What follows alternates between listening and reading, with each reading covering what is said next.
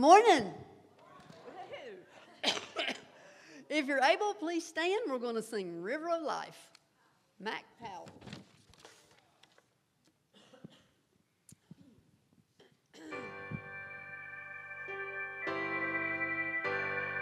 Brothers, sisters, come on down to that river. Guaranteed you'll never be the same. There's a fountain flowing from the heart of the Savior. Bring your sins and all your guilty stains. Let that river of life wash it all away. If you've been searching, carrying burdens, if you've been lost and looking for a home, if you've been drifting and something is missing, you should know that you are not alone. Hey, brothers, sisters, come on down to that river. Guaranteed you'll never be the same. There's a fountain flowing from the heart of the Savior. Bring your sins and all your guilty stains. Let that river of life wash it all away.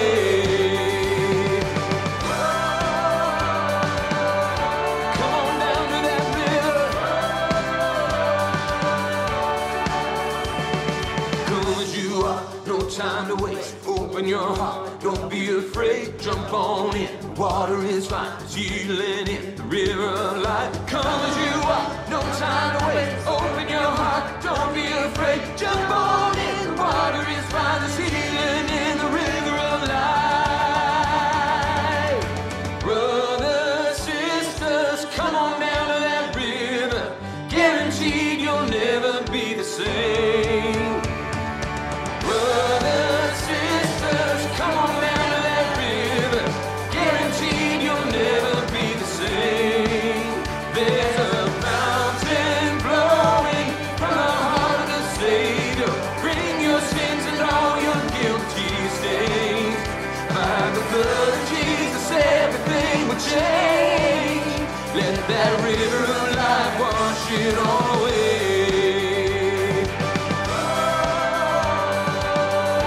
Come on down to the river. Come on down. To the river. Come on down to the river. Let that river of life wash it all away.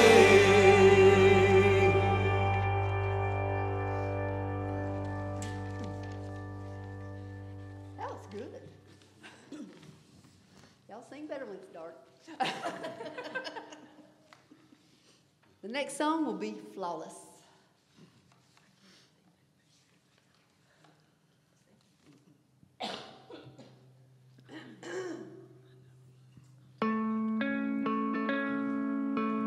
There's got to be more than going back and forth, from doing right to doing wrong, 'cause we were taught that's who we are. Come on, get in line right behind me, you along with everybody, thinking there's worth in what you do.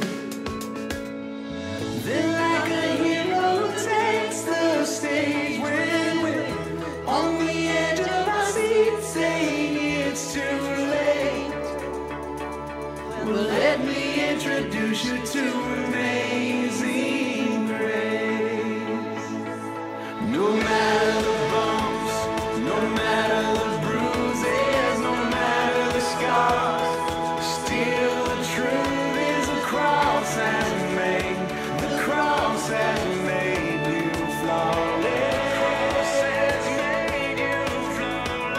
No matter the hurt or how deep the wound is, no matter the pain, still the truth is the cross has made, the cross has made you flawless. Could it possibly be that we simply can't believe that this unconditional kind of love would be enough to take a filthy wretch like this and wrap him up in righteousness? But that's exactly what he did. No matter the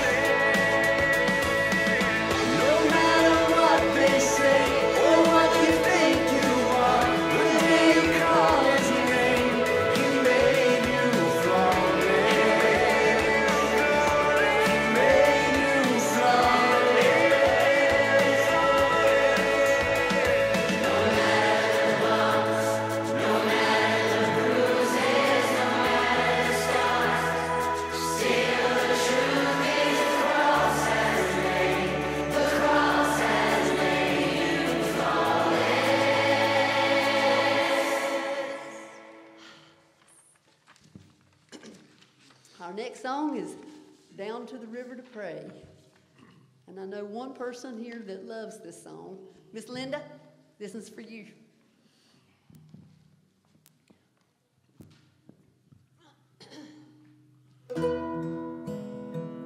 As I went down in the river to pray, studying about that good old way, and who shall wear the starry crown? Good Lord, show me the way. Oh, sisters, let's go down, let's go down, come on down. Oh, sisters, let's go down, down in the river to pray.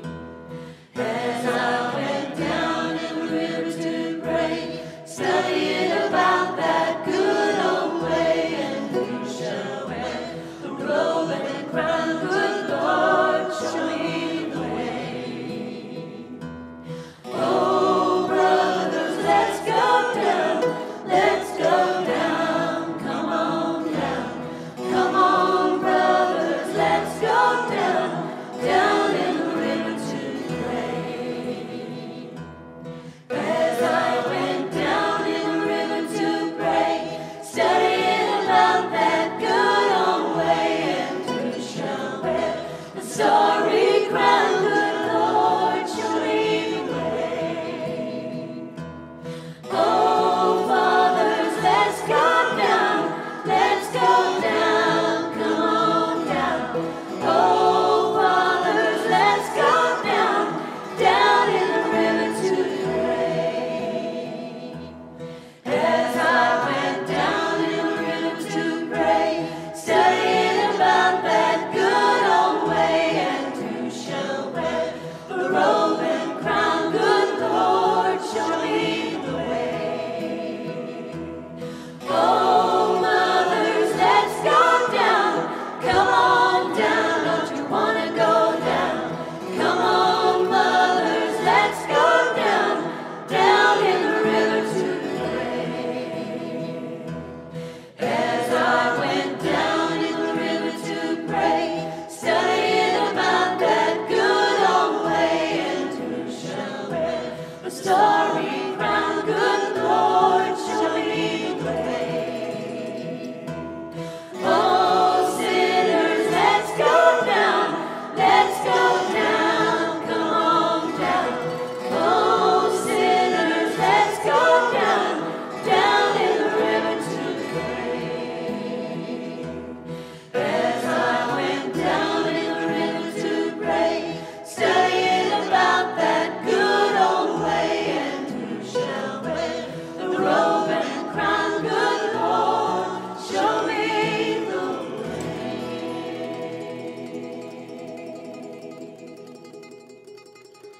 Take this time and greet your neighbor.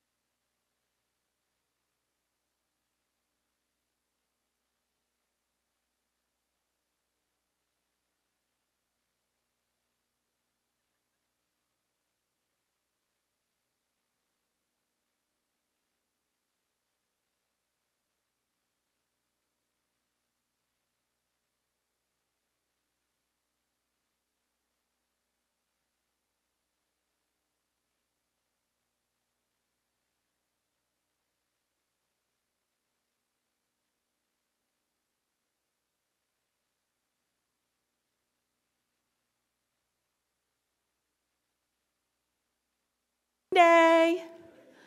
Listen, next Sunday, maybe not, there's going to be some money taped under the chairs over here.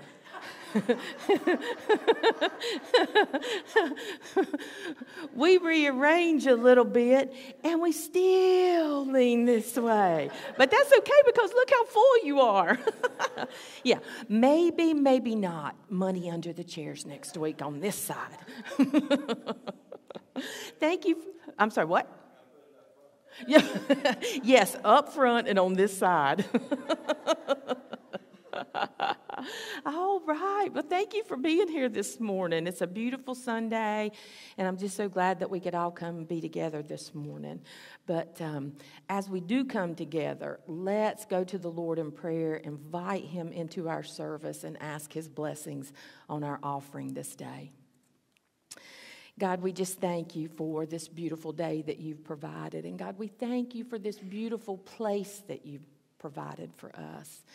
And now as we begin our time together, God, we just invite you to be a part of it, Father. We just ask that the things that we say and do and sing this morning would just be a blessing to you. God, that the things that we say and do this morning would honor you and just thrill your heart, God. That's our goal this morning, is to praise you and lift you up this morning. And God, we ask that for the surrounding churches who are preaching the gospel this morning, that you would be among them as well. And God, now we just offer this time to you. God, we're in a time of giving, in a time of giving to your church. And we pray now, God, that you would bless those who have to give. And God, we ask your blessing on those who may not have to give. But God, all that we receive, we give to you. We pray that you would help us to steward well as we work to serve you and your people in this community. God, we thank you for this time, and we ask that you bless this time, and we ask that you bless this offering. For it's in the name of your Son and our Savior, Jesus the Christ. Amen.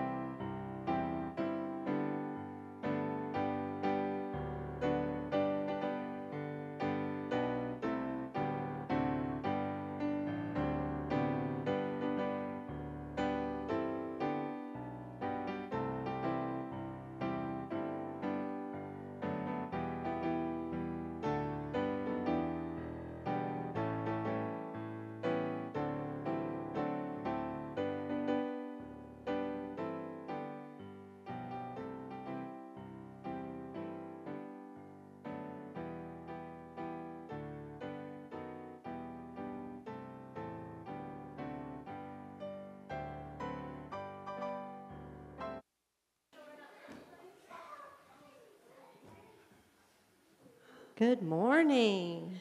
How are y'all this morning? Good. Okay, I'm going to start off this morning with a Bible verse, which is going to be what we're going to talk about today. And the scripture comes from 1 John chapter 4, verse 10. And it says, "This is love, It is not that we loved God, but that he loved us, and he sent his Son as a sacrifice to take away our sins. I have in my pocket, I'm going to sit down now. I have $3. Okay? I have a gold coin. No, I have a gold coin. I have a silver coin. And I have a paper dollar. Now, this is the one that y'all are used to using. This is a paper dollar. This is what we call a Sacagawea gold coin. It's got the Indian Sacagawea's picture on it. And it's got, this one is a Susan B. Anthony dollar. And I have $3, right? Okay, so which one of these do you think has most value? The gold one? The paper one? You know what? I have $3. They are all worth the very same. They have the very same value. This you can pay for at the store as $1. This you can pay at the store as $1. And this one you can pay at the store for $1. But they all look different, don't they? And I think Rhett picked out the gold one because we think gold would be worth more, but just because they look different, they all have the same value. They are all dollar coins. Okay? So now let's look at what we got up here today. Are we all the same? No, we don't look the same. We got boys, we got girls, we got blonde hair, we got brown hair, we got blue eyes, we probably got brown eyes. We got short, we got tall. We got all kinds of different people up here, and we got all kinds of different people in this room, don't we? That look different. Just like these gold coins. Yes. It's because if we were all the same, that would be boring. Yeah, it would. See, God knew that. God made each one of us different. Yes, sir. If we had the same thing, then we wouldn't know what people we would be. Right. And see, I had the fear this morning that I would be talking about how we all look different, and I would have the set of identical twins up here this morning. So that crept into me this morning. But I was prepared for that. Okay. But people are like that too. And you know what? God looks at all of us as different. He made us all different. And we are all the same in God's eyes. Did you know that?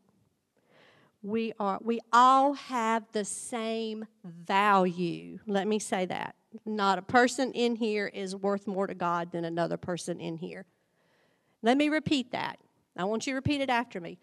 I'm going to say it, and then I want you to say it. We all have the same value to God.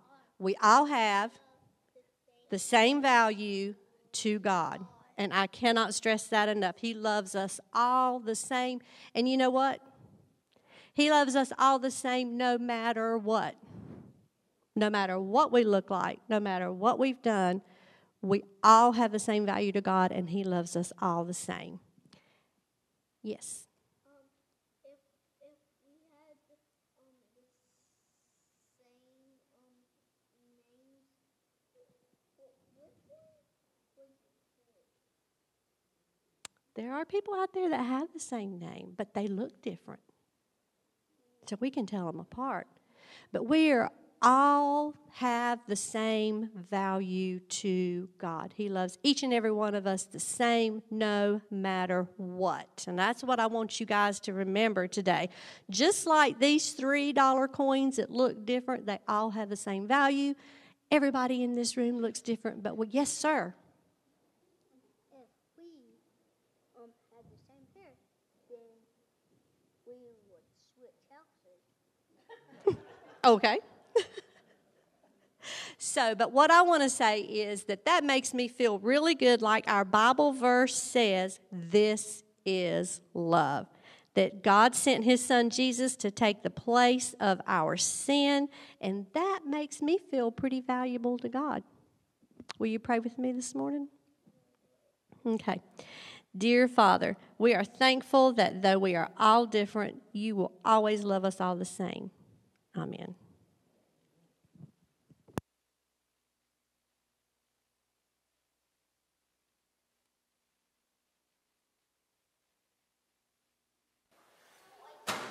Good morning, church. Good morning. Sandy, hang on to that $3. We might buy a candy bar on the way home with it.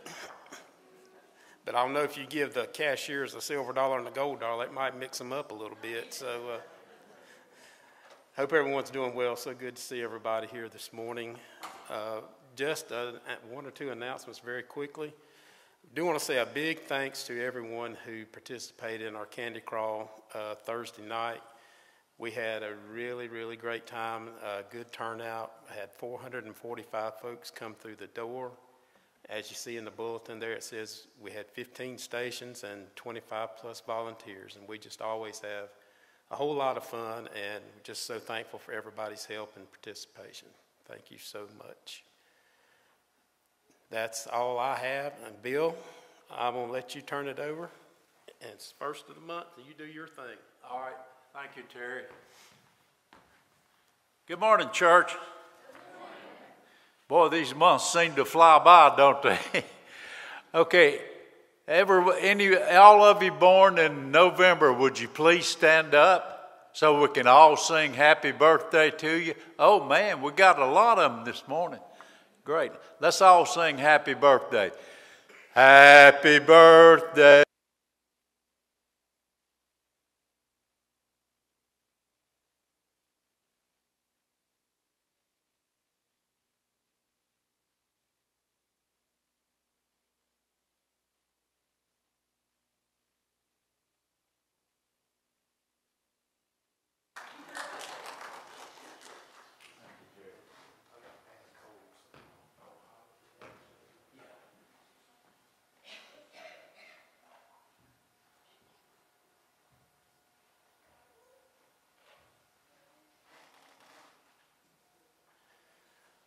All right, thank you, Bill.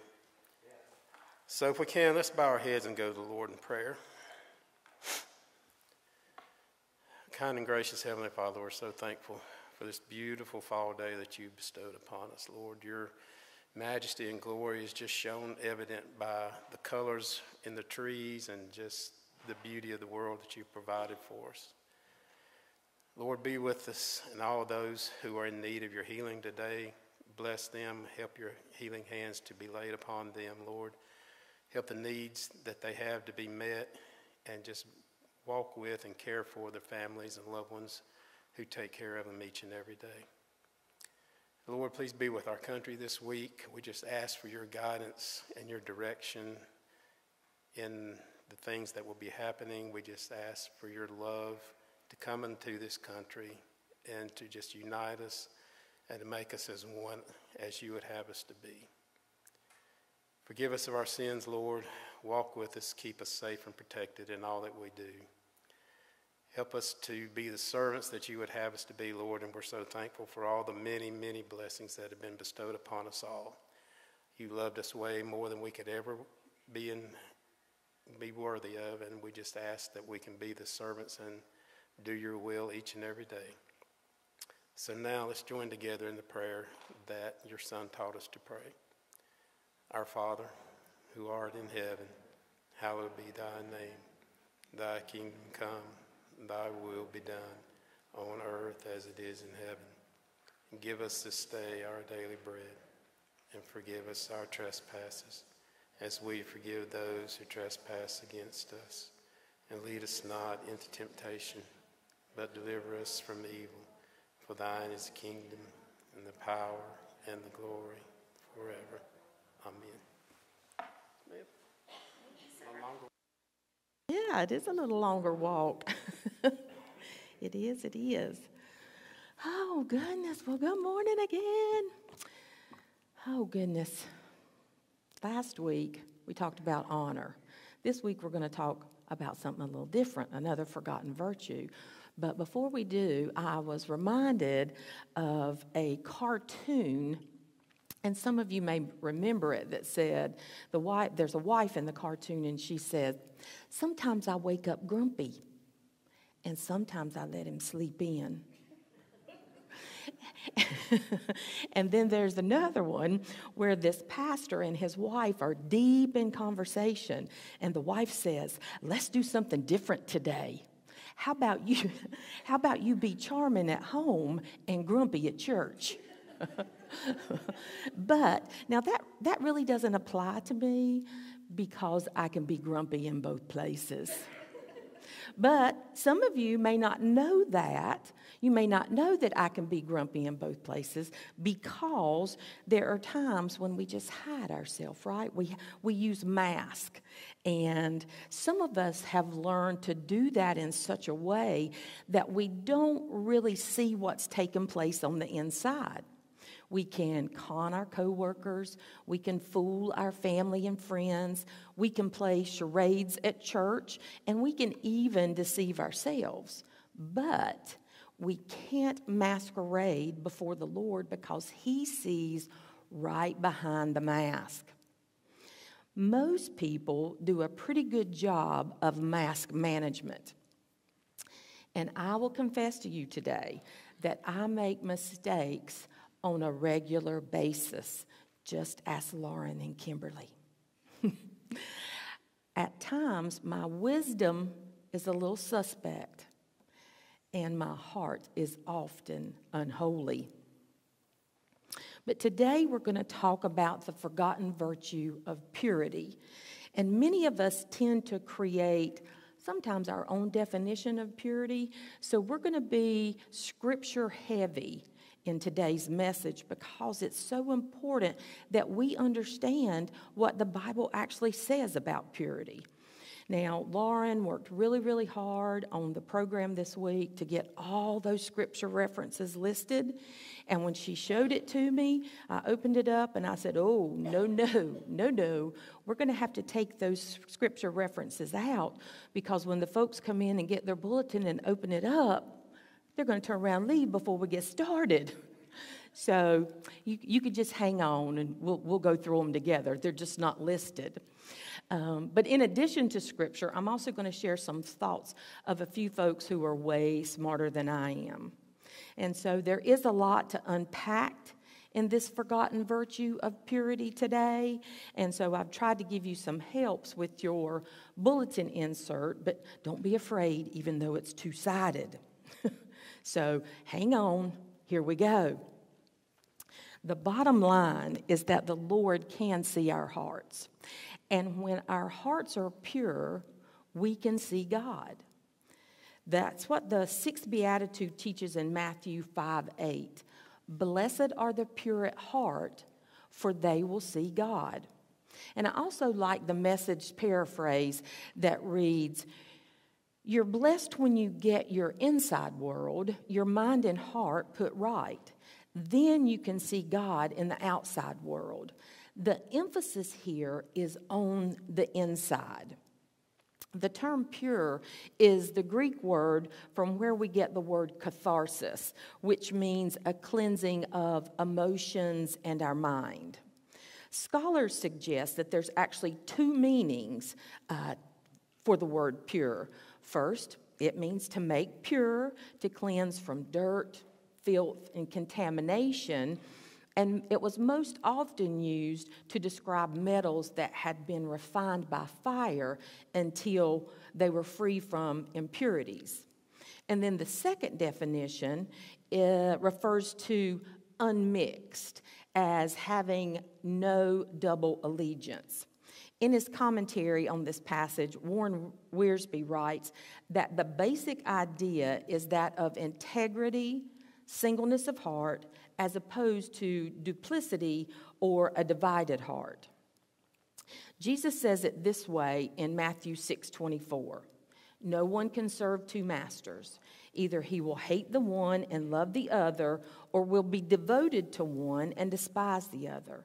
You cannot serve both God and money. Jesus wants us to be single-minded in the depth of our being. James 1:8 teaches that the double-minded person is unstable in all they do. So now let's put these two definitions together. A person with a passion for purity is one who has been cleansed in character, so that the way he or she looks in public, they look that same way in private. The one who is single-minded in his or her commitment to Christ will also be inwardly pure. We see this in Psalm 24, verses 3 and 4, which read, "Who may ascend the mountain of the Lord? Who may stand in his holy place? The one who has clean hands and a pure heart, who does not trust in an idol or swear by a false god." Now let's take a quick look at 5 kinds of purity that are taught in the Bible. The first one is divine purity. Isaiah 6:3 says, "Holy, holy, holy is the Lord God Almighty." This is the holiness that only belongs to God and is intrinsic in his nature. And then we have created purity. Genesis 1:31, God saw all that he had made, and it was very good. So when God first created the world, everything was pure. Okay? And then we move on to positional purity. This is the moment that we're saved, the moment we become a Christ follower, and the purity of Jesus is imputed to us, and God sees us as robed with righteousness in Christ, according to 2 Corinthians 5:21. God made him who had no sin to be sin for us, so that in him we might become the righteousness of God. And then there's practical purity, which is the one that gets a little tricky for us. It's the challenging part, but we'll talk a little bit more about that later. But it's at the point where we must live out our position in practical ways, and our position in relation to Jesus. 2 Corinthians 7:1 says, "Since we have these promises, dear friends, let us purify ourselves from everything that contaminates body and spirit, perfecting holiness out of reverence for God." And then there's ultimate purity, because there is a day coming when Christians will be totally cleansed and purified. 1 John 3:2, "Dear friends, now we are children of God, and what we will be has not yet been made known. But we know that when Christ appears, we shall be like him, for we shall see him as he is." All right, now let's go back to our beatitude right quick. If Jesus just would have said, "Blessed are the pure, for they will see God," instead of "Blessed are the pure of heart," then all those leaders back in Jesus' day would have been thrilled with that, because their goal was to make sure that their outside was perfect, right? They had all sorts of rules on what to eat, what to wear, how far you could walk on the Sabbath, and so on. They spent all their time trying to make the outside look good, but they were really masking what was on the inside.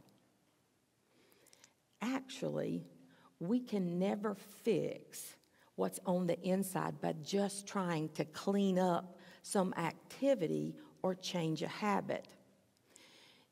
Jesus reserved some of his harshest words for those involved in this religious mask management. Matthew 23, chapter 23, verses 25 and 20 through 28 reads like this: "Woe to you." Now, let me give you a little hint. If you ever start a scripture, find a scripture that starts "woe to you," it's most likely not going to be pleasant. So Jesus says, "Woe to you, teachers of the law and Pharisees, you hypocrites! You clean the outside of the cup and dish, but inside they are full of greed and self-indulgence. Blind Pharisee!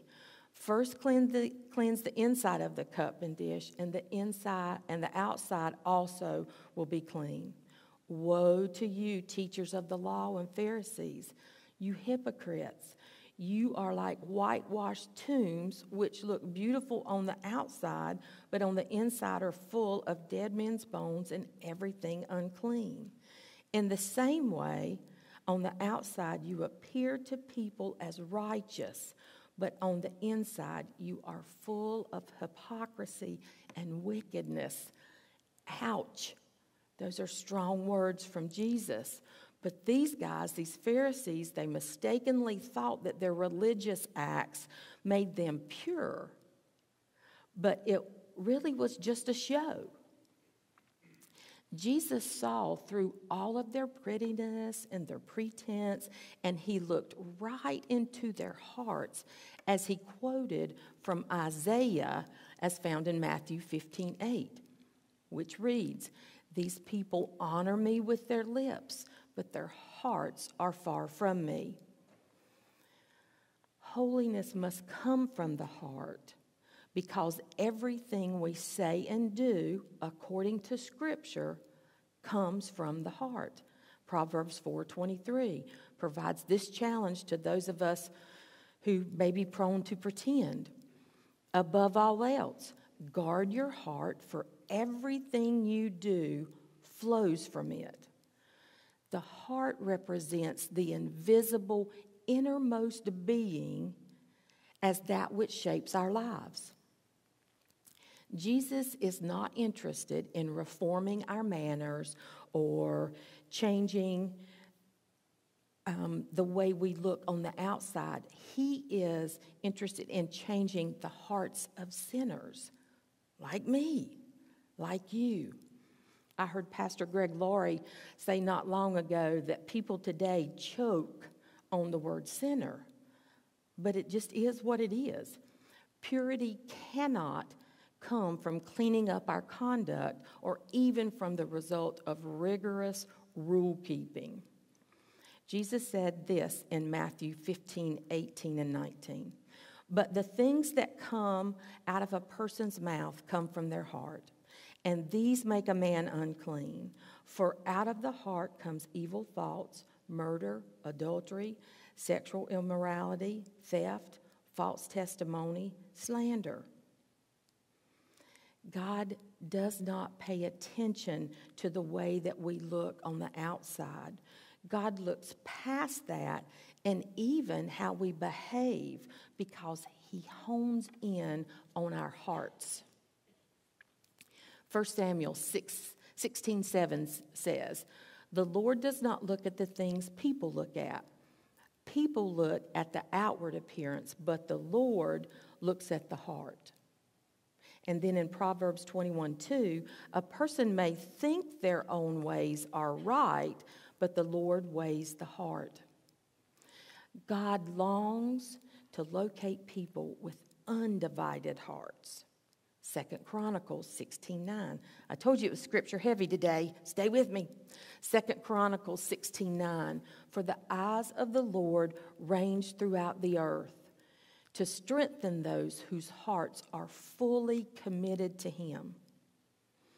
Notice here that he is not looking for believers who are busy in ministry or for those who are focused on the externals.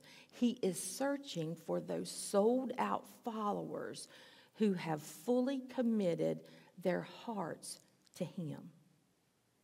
When King David prayed for his son Solomon in 1 Chronicles 29:19, his request was for God to give Solomon wholehearted devotion to keep God's command. This is the way King David prayed for his son.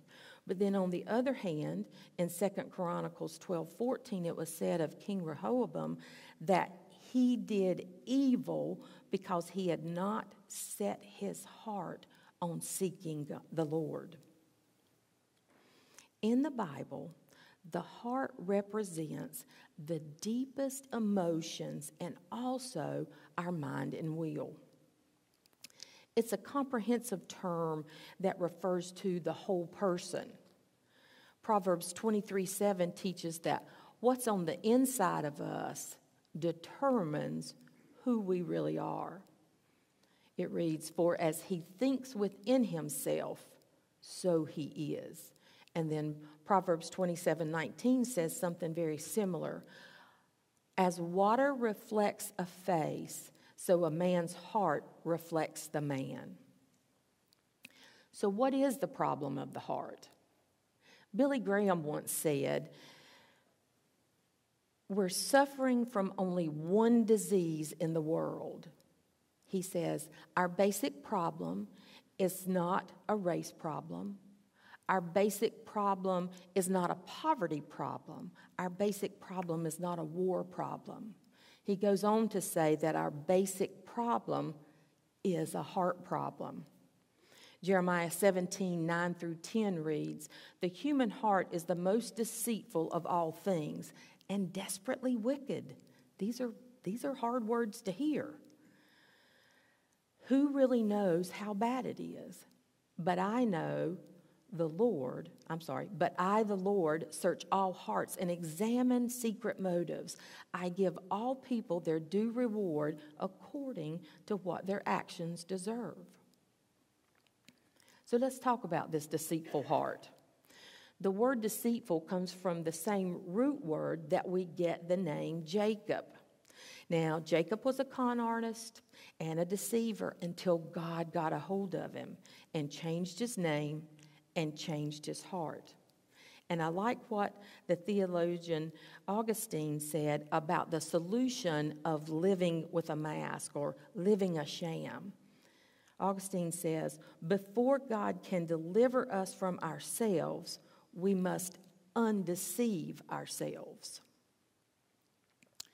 Jeremiah refers to our hearts as beyond cure because they are terminally diseased.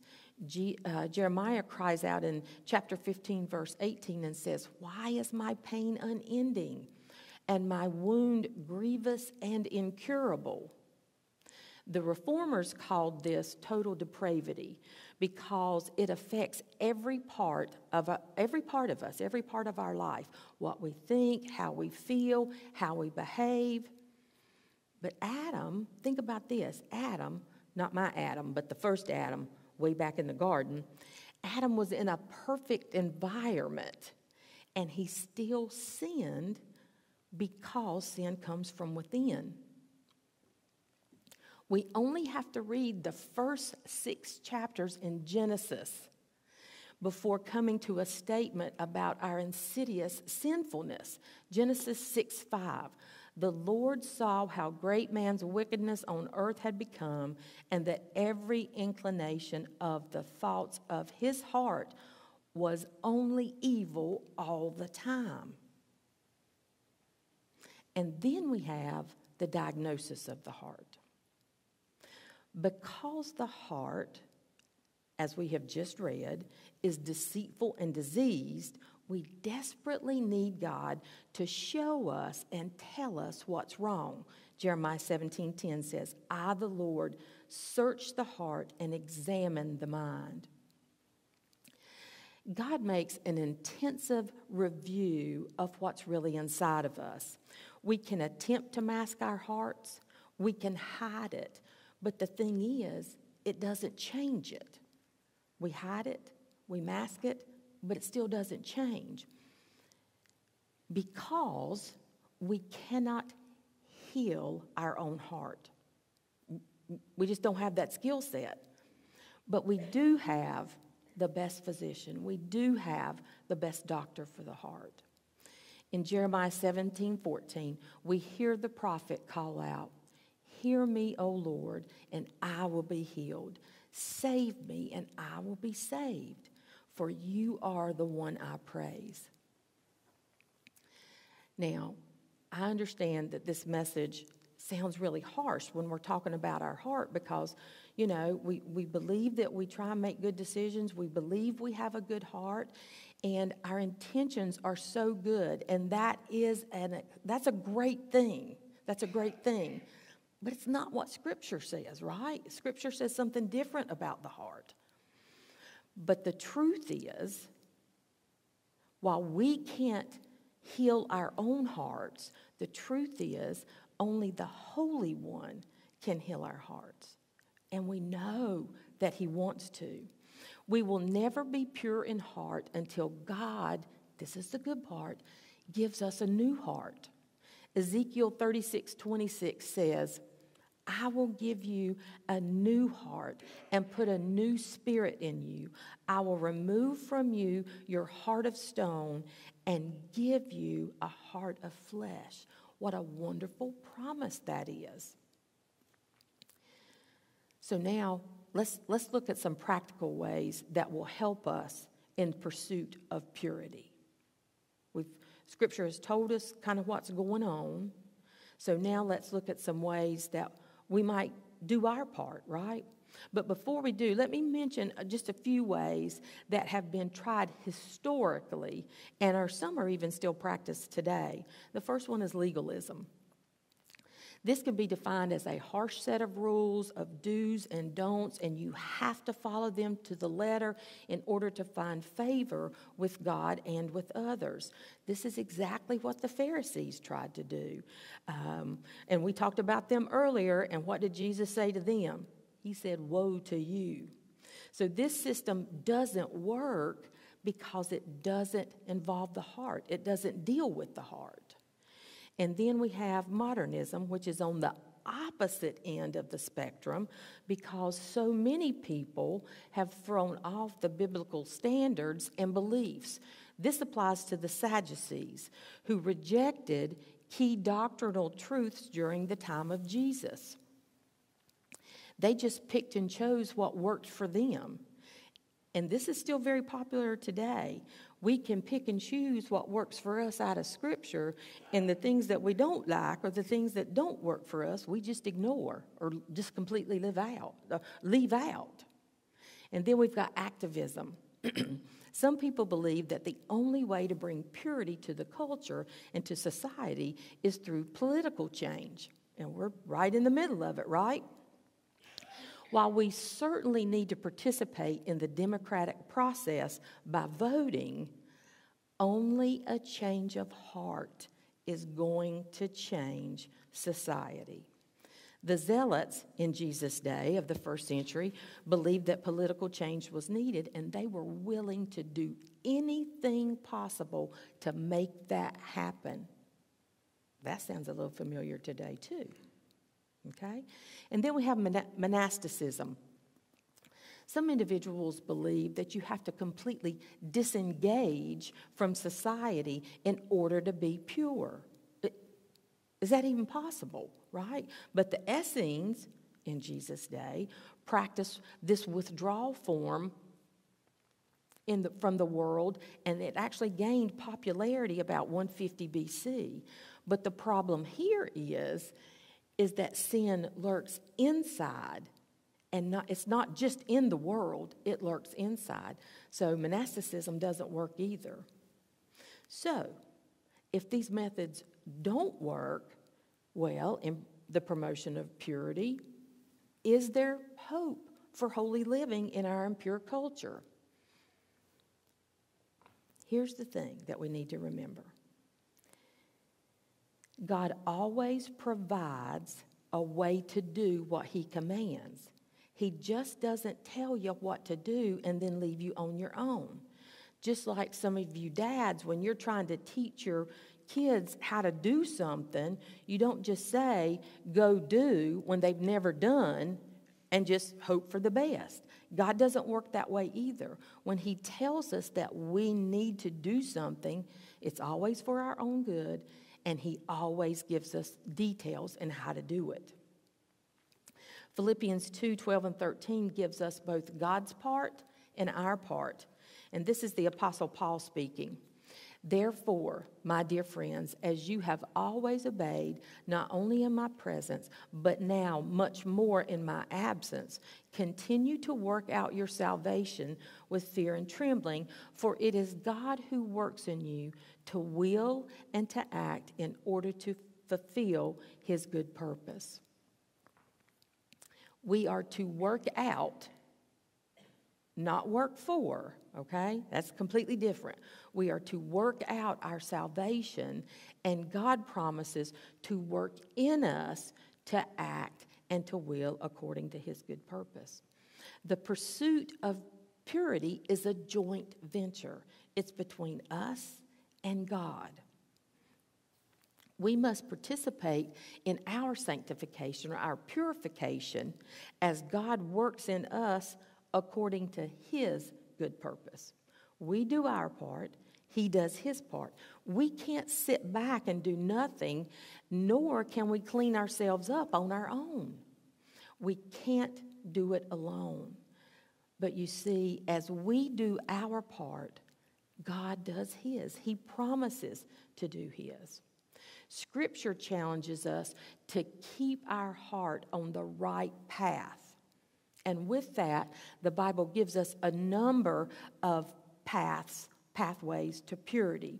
And so we're going to run through these right quick. And as we do, I want you just to kind of ponder and see which ones would be helpful for you in your pursuit of purity. So the first one, admit our sinful impurity. The first step is to acknowledge that we cannot do it on our own because our sin in our humanness gets in our way. Jeremiah 13:23. Can the Ethiopian change his skin or the leopard its spots? Neither can you do good who are accustomed to doing evil. Have we ever admitted to God how unholy our heart can be?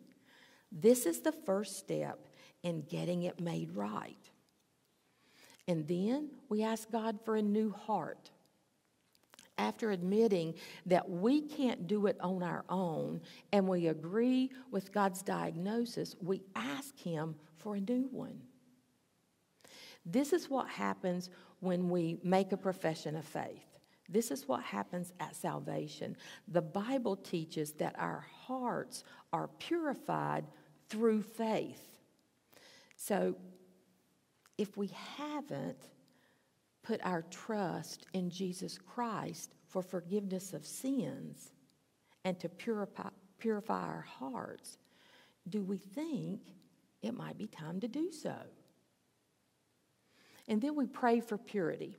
King David knew how impure his own heart was as he thought back through his moral mess-ups. After confessing to the Lord, he prayed for a pure heart in Psalm 51:10. David said, "Create in me a pure heart, O God, and renew a steadfast spirit within me." Again, when is the last time? I had to ask myself these questions. These messages that wear me out while I'm writing them, and this was one of them, right? When was the last time we prayed for a pure heart? It's also helpful to follow another one of David's prayers found in Psalms 139, 23, and 24. Search me, O God, and know my heart. Test me and know my anxious thoughts. See if there are any offensive way in me, and lead me in the way everlasting. Another pathway to purity, we draw close to God. When we come close to God, His very holiness will have a purifying effect in our lives. Proverbs 8:13, to fear or respect the Lord is to hate evil. And then James 4:8 says, come near to God and He will come near to you. Wash your hands, you sinners, and purify your hearts, you double-minded. There is no way that we could be pure without cultivating impact priorities in our lives. And impact is an acronym, but it can be very helpful for us as we're pursuing purity. Instruction in God's Word, mobilizing for ministry, praying with faith, adoring God in worship, caring for one another, and telling others about the gospel. And then the fifth way to a pathway of purity, and some of you are much better at this than I am, and that is memorizing the Word of God. Memorizing Bible verses. If we are serious about seeking purity in our life, one of the best ways to have victory in this is by memorizing Scripture. In Psalm 119, 9 through 11, the psalmist asks a question in the first part of verse 9, and then he answers it for us. And it reads like this: How can a young man keep his way pure? By living according to your word. I seek you with all my heart. Do not let me stray from your commands. I have hidden your word in my heart that I might not sin against you. And then here's one that we're really going to love. Avoid grumbling and arguing. This one may surprise us, but when we grumble, it actually shows a lack of faith.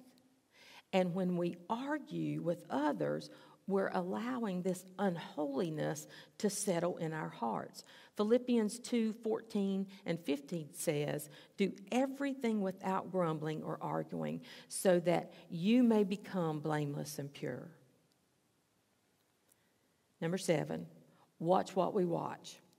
It's always a good choice to steer clear of impure images, because what comes through the eyes often settles in the heart. James 1:27 reads, keep oneself from being polluted by the world. And the truth is, it matters what we look at. Whether it's a book or a magazine or TV or a movie or the internet, it matters. I have a friend who speaks up and down the East Coast, and for years and years, and you guys may have heard this before, she always says, garbage in, garbage out. Yep. And then we have waiting is wonderful. This is a pathway to Rebecca St. James, who is a Christian musician,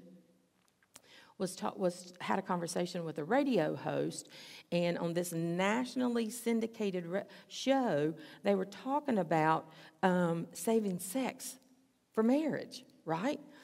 And what Rebecca says is waiting is wonderful. Now, most think that this is outdated and it's unrealistic, right? Hebrews 13:4 says marriage should be honored by all, and the marriage bed should be kept pure. For God will judge the adulterer and all sexually immoral. But here's the good news. If you feel like it's too late, it's not. From this point on, with God's help and our determination, we can be as pure as we possibly can be this side of heaven. God is faithful to give us a do-over. We can start today, right? And then some of us might need to find different friends because of the influence they have in our lives. Proverbs 13:12 encourages, he who walks with the wise grows wise, but a companion of fools suffer harms. So if we need some help in the area of purity, maybe we find a friend who will help hold us accountable. And then here's the last one. We focus on our future hope. Again, if we are serious about pursuing purity, we'll quickly discover that this is a lifelong battle. But we don't despair and we don't bail out. We keep our eyes focused on what's to come for the believer. Longing for Christ's return will help purify our heart because we become what we love. 1 John 3:3 says, everyone who has this hope in him purifies himself just as he is pure. And then lastly, I know that this is a lot to digest, but the good news is the last part of that beatitude, which says, it's a promise, and it says, for they will see God. God reserves intimate fellowship with himself and to those who are unmixed in their devotion and unmasked in their relationship with him. We just have to be honest with the Lord. The closer we come to purity of heart, the more we trust God, the closer we get to God, the more pure we become. Author and theologian Phil Thigpen writes this: Unfortunately, sin has blinded us, leaving our spiritual eyes swollen shut, unable to see God. We grope in the darkness, searching desperately for someone or something to make us happy. Our heart is splintered and scattered. We run to and fro, gathering first this trinket, then that one, dropping both for the next shiny one we spy. The result is a civil war in our soul. And all the while, our Father stands close by, waiting for us to turn around and run into his arms. If our vision of God is to grow wider and clearer and brighter, our will must be united as a single focus on him and an overriding desire to know and love him. So let me ask you, are we ready to see God like we've never seen before? Do we have an intense desire to know him better and better? If so, then maybe it's time to cut loose of some of that stuff that is keeping us from moving forward. When God looks into our life, what does he see? When God looks behind our mask, what does he discover? Is our heart undivided, or are we blinded by our sin? Purity doesn't have to be a forgotten virtue. Blessed are the pure in heart, for they will see God. Like every Sunday, the altar is always open, or you are welcome to pray right where you are. But let me ask you, where do you fall regarding purity? Is there something you need to give to God? Is there something you need to let go of? Maybe something you need to admit to, or maybe you just need to draw closer to God.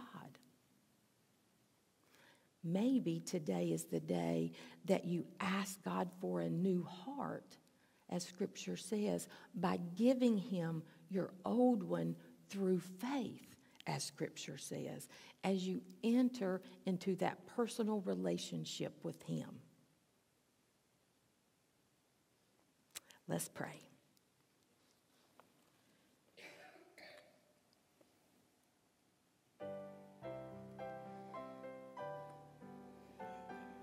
Father God, thank you that you always provide a way for us to do what you command. Thank you for your word, Father, that it is our help and our guide. Since we have these promises found in your word, dear Lord, purify us from everything that contaminates body and spirit, perfecting holiness out of reverence for you. Father, these things in this world trip us up in our humanness, but thanks be to God, you give us a way to be made right. You made Jesus, our Savior, who has no sin, but became sin for us so that in him we might become the righteousness of God. Heal us, O Lord, and we will be healed. Save us, and we will be saved. For you are the one we praise. Create in us, O God, a pure heart, and renew a steadfast spirit within us. Search us, O God, and know our heart. Test us and know our anxious thoughts. See if there is any offensive way in us, and lead us in a way everlasting. Thank you, Father, that we can be made pure through faith, through our faith in your Son and our Savior. Father, if there is one here today or watching online that needs a new heart, let today be the day, I pray, that they would ask you for that new heart by giving you their old heart through faith as they enter into that personal relationship with you. Let today be the day they pray this way. Dear Father, I give you my heart and ask for a new one through faith in your Son Jesus. Forgive my sins, I pray. Help me, make me new. Purify me, Father, I pray. Thank you, Lord Father. Help me to love you as you love me. And Father God, as we leave this place this day, we thank you for your blessing. We thank you for your presence. And God, we ask that you make us a blessing as we go. Make us a blessing to all that we meet, all that you send our way. God, for every opportunity that you give us, help us to follow you in whatever way that may be, that we follow you through your strength and your guidance. Father, we have offered this time to you. We bless your holy, wonderful name. We offer and ask these things in the name of your Son and our Savior this day. Amen. Thank you for being here. I hope to see you next week. Invite somebody, bring them with you. And as always, if you prayed that believer's prayer today, I would love to talk with you and share next steps with you. Enjoy this beautiful Sunday.